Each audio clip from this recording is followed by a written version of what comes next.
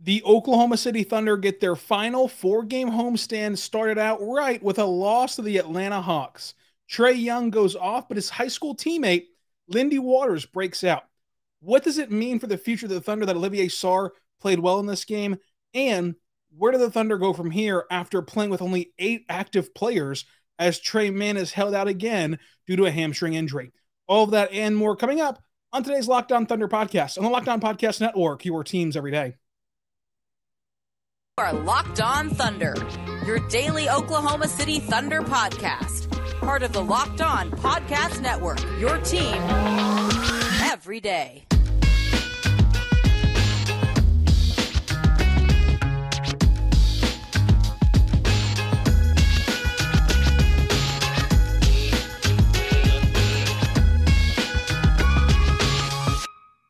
Let's get it going on today's Locked On Thunder podcast on the Locked On Podcast Network, your teams every day. I'm your host, Rylan Stiles. You can follow me on Twitter at Rylan_Stiles. You can follow the show on Twitter at LOThunderPod. Email the show, LOThunderPod@gmail.com. On today's show, we're going to dive into the Oklahoma City Thunder losing to the Atlanta Hawks 136-118. Trae Young drops 41 points. Lindy Waters scores 25. Everybody but 2 players dropped double figures. And for a moment there, Oklahoma City was Lob City in this game. The game overview is simple. Not really. SGA out for the season. Josh Giddey out for the season. Lou Dort out for the season. Darius Bazley out for the season. Mike Muscala out for the season. Ty Jerome out for the season. Now, Kenny Hustle and Derek Favors were both out, but we haven't heard officially they're out for the season. However, it would be pretty odd that the Thunder have given us no updates on them, despite being asked. And it'd be odd for them to come back for the final 6 games or however many games are going to be left after they eventually come back. I just can't see them ramping back up for this season. So for all intents and purposes, you can count Kenny Hustle and Derek Favors as out for the season. And then, before tip-off, Trae Mann was listed as questionable with that hamstring injury that held him out against Portland earlier this week. Yeah, he didn't play either, out with the hamstring injury. That left the Thunder with 8 active players. One of those 8 active players was Jeremiah Robinson-Earl, who's back off of a broken bone in his foot as a big man, and he's restricted to about 15 minutes per game. Let's just say the Thunder did not have a ton of depth in this one at all. The Hawks were without Jalen Johnson, Gallinari, Thunder legend, John Collins, Sharif Cooper, Skylar Mays, and Gorgie Jang. But the Thunder start out with Taylor Maldon, Vid Krejci, Aaron Wiggins, Poku, Roby. The Hawks start out with Trae Young, Kevin Huerter, DeAndre Hunter, TLC, Thunder legend, and Clint Capella. So how did the Thunder end up losing this game?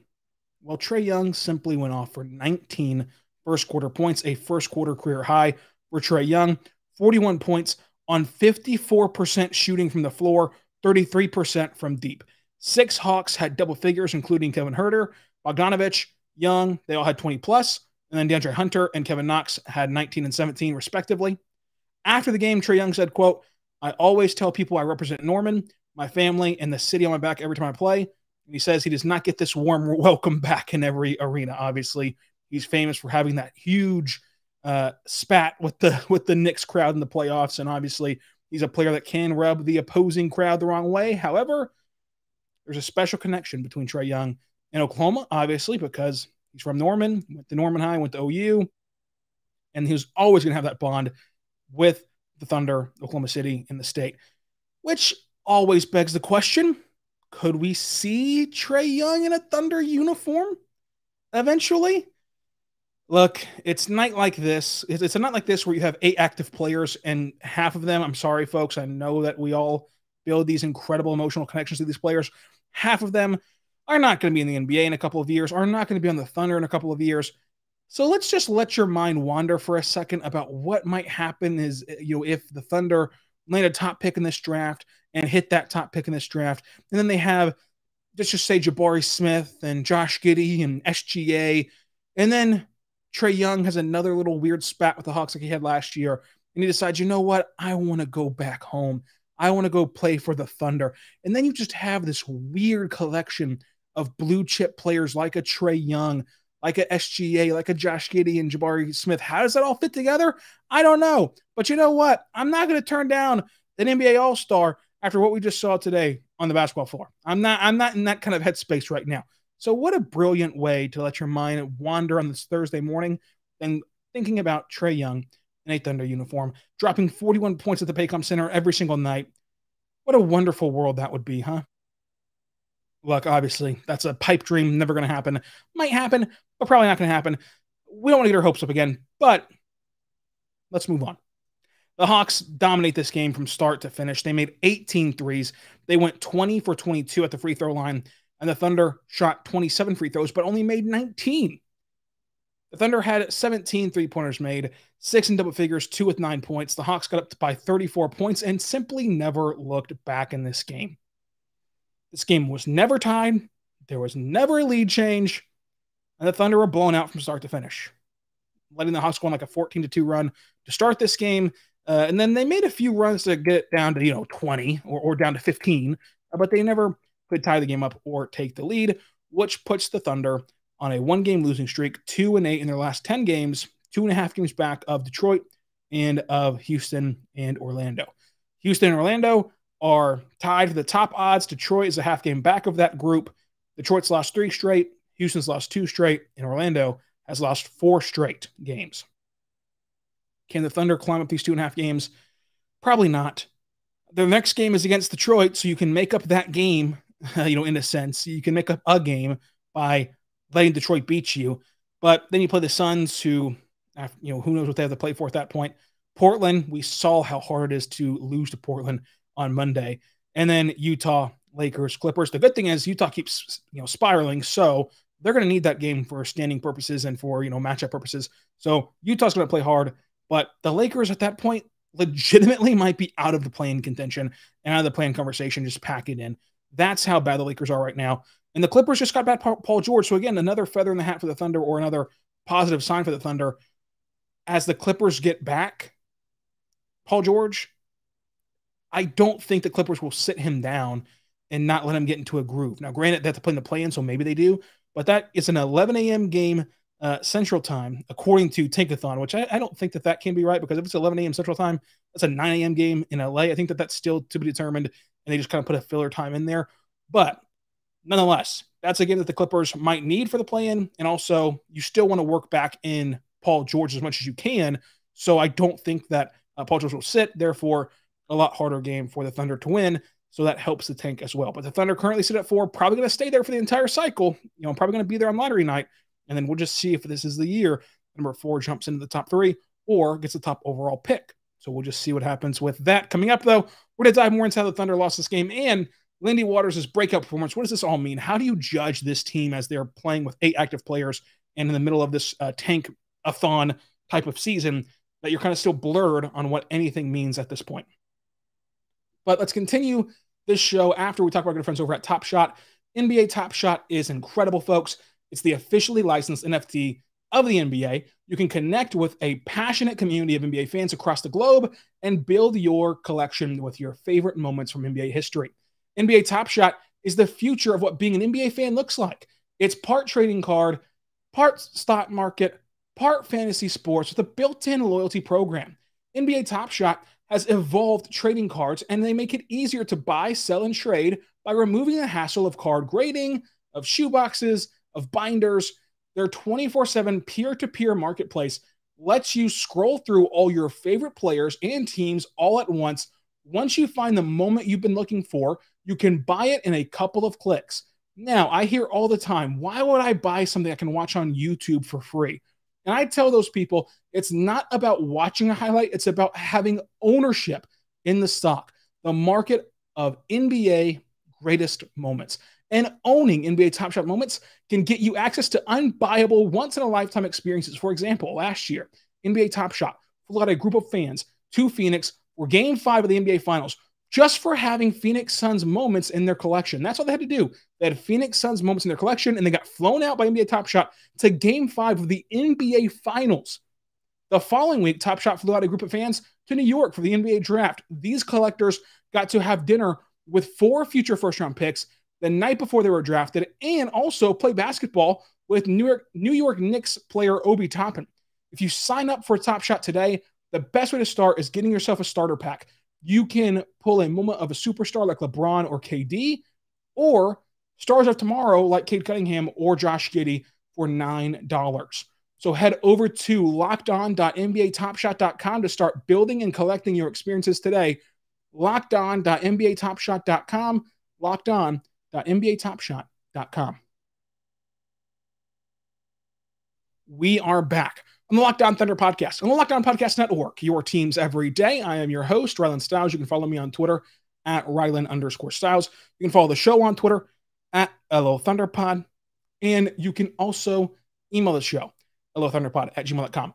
Thank you for listening to Locked On Thunder, making it your first listen every single morning, every single day. We're here for you, talking Thunder basketball. Subscribe for free across all platforms. It's absolutely free to subscribe anywhere you get podcasts from. For your second listen, go check out the Locked On Now podcast, a nightly recap show of every NBA game with breakdowns from our local experts. It's free and available across all platforms, wherever you get podcasts from. So go check it out. Locked On Now, the Locked On NBA YouTube page, or the Locked On Now podcast feed.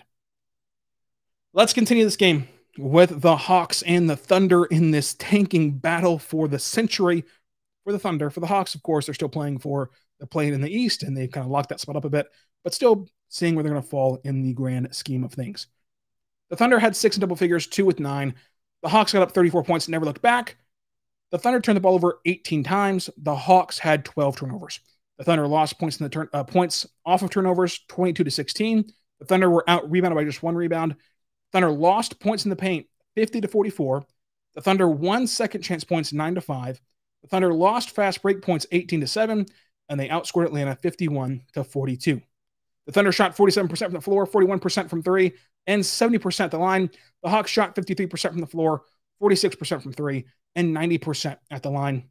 And the big things was Lindy Waters. That was the biggest thing from this game for the Thunder.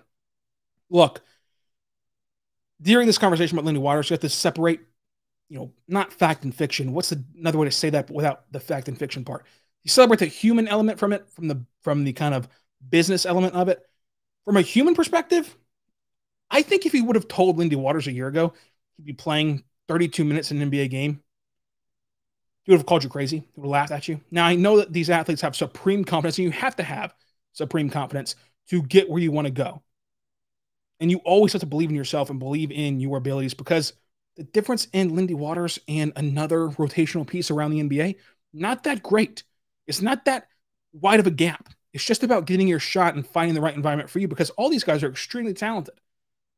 But still, you take a guy from Norman North to Oklahoma State to the semi-pro league in Edmond to trying out for the Blue, making the Blue team, working up the Blue to a 2-way deal, and then playing 32 minutes a night. That roller coaster of a ride, you tell him about that a year ago, probably laughs in your face. So it is objectively cool that Lindy Waters comes out here and has a great game and makes 7 3-pointers. There's nothing you can say other than, wow, Lindy Waters, what a cool story for this guy in his, hometown, so to say. I know he's from, Norman North or whatever, but, playing for the Thunder in the state he grew up in, getting his NBA chance and flourishing for 7 3-pointers made, 53% from 3. So he's not just jacking them up there. He's making his shots. 25 points, playing against his high school teammate. How many times, how many games of high school basketball did you play? I mean, did you play high school basketball? Of all your teammates in the world that you've ever had in high school basketball, how many played in the NBA? The odds are very small, much less that both of you are going to play in the NBA, especially in Norman, Oklahoma. Let's call a spade a spade. Norman, Oklahoma in general, while the high school basketball scene is getting better, is not the breeding ground for pro players like other places are in the United States of America. So the odds of this happening are very, very small. And we can acknowledge how cool this is. Now, what does it mean moving forward? What does it mean for the future? What does it mean for Lindy Waters? That's still up in the air. But he had the cool lob passes, obviously. He had the 7 made 3-pointers. He goes 9 for 15 from the floor, 4 rebounds and assists, a steal, 2 turnovers, 3 fouls, 25 points. I think Lindy Waters can be a legitimate rotational player in the NBA. Not a superstar, not a star, not a starter, but somebody who matters and somebody who plays in the playoffs, whenever. And I use that marker because in the playoffs, your rotation typically shrinks to 8 players, maybe 9, but typically 8 players is what you're at in the playoffs. Can you be a top 8 player in your team in terms of impact, in terms of play style, in terms of helping your offense? Absolutely. And the Thunder clearly invested in him and invested in his upside because they gave him that 2-year, 2-way deal. Again, the Thunder did not just throw around 2-way deals. The Thunder did not just kind of give them out willy-nilly and not care about them. The Thunder take pride in 2-way players, and they try to develop them, and they try to give them a path to the NBA club full-time. And so to expend a 2-year, 2-way deal, you're taking one of your 2 2-way spots away from whoever goes undrafted this year in the draft. And there's always somebody who you and I are very, very high on entering the draft that just simply doesn't have a home after Mark Tatum reads off the 60th pick. And the Thunder have tried to capitalize on that. Sometimes it's worked out greatly, Lou Dort. Sometimes it's flamed out, Josh Hall. But they try to capitalize on that, and now they only have one spot to utilize because they're tied into Lindy Waters. But it's clear that if Lindy Waters can take this offseason and can develop defensively, he can be an incredibly important piece to an NBA team as a 3-and-D type player with an ability to expand his offensive game because he's more athletic and because he also has better ball handling and vision to, if you're going to run him off the 3-point line, you can take a dribble in, shoot from the mid-range, or get to the rim, or find the open man as you're starting to rotate defensively to him. So Lindy Waters can really be an NBA player in this league, and that investment that the Thunder have shown in him is legit. I do want to talk about Olivier Sarr. He played more power forward in this game as he did last game. And look, the stats are nice. 17 points, 1 for 3 from 3, 9 rebounds, 2 assists, a block, only 2 turnovers. But I'd caution anyone to buy into Olivier Sarr. From the moment he was signed to a 2-way deal, I told you he has no NBA trait. He has no NBA prospect, no NBA hopeful, right? Not an NBA hopeful for the long term. And the reason is you're seeing it. He's really bad hands. He's not mobile enough to play in the modern NBA. And if you're starting to buy into Olivier Sarr, I'd remind you, number one, somebody has to do something when you only have 8 players available. Number two, look at Moses Brown, who put up better numbers than Olivier Sarr, who looked better than Olivier Sarr, and is now bounced around to the Celtics, the Mavericks, to the Cavs, and is just unplayable in the NBA. And even a year ago, I told you that Moses Brown's career path would not be a starting center, much to the pushback of a lot of the audience. And he'd not even be a top-tier rotational piece. He'd be a Boban. A mismatch that you can throw in there as a wrinkle for 5 minutes in a game. Or even in a playoff series, as Rick Carlisle did with Boban last year. But that's it. And that's been proven right. Olivier Sarr is not an NBA player. As much as he tries hard, as much as he plays good for the Thunder, I would just caution you if you're getting overly excited about Olivier Sarr's future in the NBA, because I don't think he has one right now. And we'll see where he goes from here. Coming up, though, let's talk Theo Maledon. Should you buy back into Theo Maledon? Isaiah Roby plays well again, and I think that Aaron Wiggins shows you a lot about who he's going to be in the future in this specific game. That's all coming up on today's show. But first, I want to say right now, but our good friends over at BetOnline. BetOnline is for you. It's awesome, folks. After months of playing and months of games, basketball has determined the top teams for the Final Four and will determine this year's national champion in the coming week. BetOnline.net is your number one source for all things betting needs and info, from all the latest odds, contests, and player props, you name it. BetOnline remains the best spot for all your latest sports developments, including podcasts and reviews of all the leagues this season. It's not just basketball. BetOnline is your continued source for all sports wagering information and needs, including live betting and even Vegas casino games. So head over to the website today and even use your mobile device and check out the trends in action. BetOnline is where the game starts. And folks, this is how easy it is. You go to betonline.net, go to their sportsbook, and in a matter of moments, I can click on basketball, go to NCAA men's basketball future prop bets, and let's just see, right? Let's just see who we can bet on in the tournament. You've got the odds to win it all. Duke is the favorite, plus 145. Kansas is plus 180. I'm hammering Kansas to win it all. I think that they're going to get it done. Now, you can also pick the highest points scored by any player in the Final Four. Will any player have over 21 points in one game? Will they at all? You can also bet what will be seen first on the broadcast. The Mario Chalmers shot to send the game to overtime. Many people think it won Kansas the national title. No, it sent Kansas to overtime.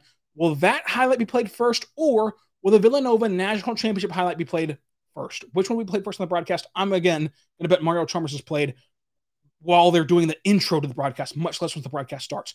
My favorite, though, is NCAA tournament most outstanding player. And I think Christian Braun of Kansas has a ton of value at plus 2,200. I think he's going to be raining down threes and therefore going to shock the world and win this award. Also, Remy Martin at plus 1,000 is great value. He's been on a tear this tournament.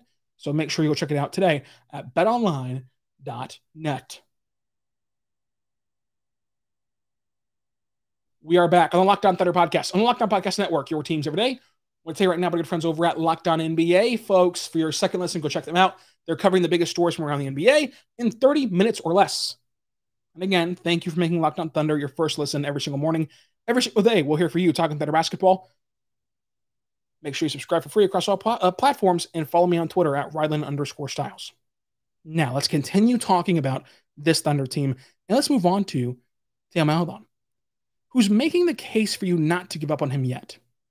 And I know that after these good games here, you're going to say, I never gave up on him. I never backed down on Theo Maledon. I think that if we kind of dig back into your brain and think about what you thought a month ago, probably ready to give up on him. And we've seen at Mavs Draft on Twitter, Richard Stamen come on this podcast and say that Theo Maledon's the worst player in the NBA, statistically. So there was reason to give up on him. And we don't want to fall into the trap of, again, with only 8 players available, somebody has to play good. But he does have 18 points, 8 assists, 4 rebounds, a steal, 57% from the floor, 33% from three. He really worked the paint well against Atlanta. He blew past Delon Wright, which is not easy to do. Delon Wright's a good defender. He scored over the outstretched arms of Kevin Huerter and Kevin Hunter, or I should say DeAndre Hunter and Kevin Huerter. And he had a 3 right in the face of Trae Young. He was really good in the paint tonight. He had really good pace about him. I liked what we've seen from Theo Maledon. I do wonder how much it translates once he kind of balances into a new role, right? No longer a starter, no longer playing bulk minutes, no longer getting into a rhythm. What does this all mean moving forward? I wonder. But I think that Maledon should breathe easy, knowing that he's going to have another chance next year, I think, and he's not going to get thrown into some wacky trade, in my opinion. Of course, Sam Presti could pull a fast one, and we just never know. Isaiah Roby, another nice 14-point game, 9 rebounds, 2 assists, a block, 2 turnovers, 42% from the floor. I still think Roby's very expendable because you have Jeremiah Robinson-Earl, and maybe the stretch here has made teams take notice of Isaiah Roby and want him moving forward this offseason. But we'll see where the Thunder land. The biggest takeaway besides Lindy Waters and besides talking about Sarr, I think is Wiggins. I think that Aaron Wiggins kind of showed you exactly who he is in this game. And that sounds crazy. How in the world can you have a takeaway at all from a game in which you're playing with 8 players and the team is 22-54 and it just doesn't matter at the end of the regular season? That's precisely the point. Because Aaron Wiggins had every right, with 8 players available, 1 on a 13 or 15-minute restriction, to just throw caution to the wind and do whatever he wants to do. But still, he was very reserved. He was a very conservative player. He was very by the book. He did everything technically sound. He made the right decision, right? He played within himself. He just did everything right. Like, you can't really criticize a single play from him that was like, oh, that's not the right basketball move. And so it results in only 13 points and 4 rebounds and 3 assists. He goes 1 for 3 from 3. But that's who Wiggins is going to be. A 7th, 8th man that you can count on to not mess up. Now, can his defense in the passing lanes get you a clutch steal to win the game? Sure. Can he have a night where he shoots and buries 4 threes? Sure.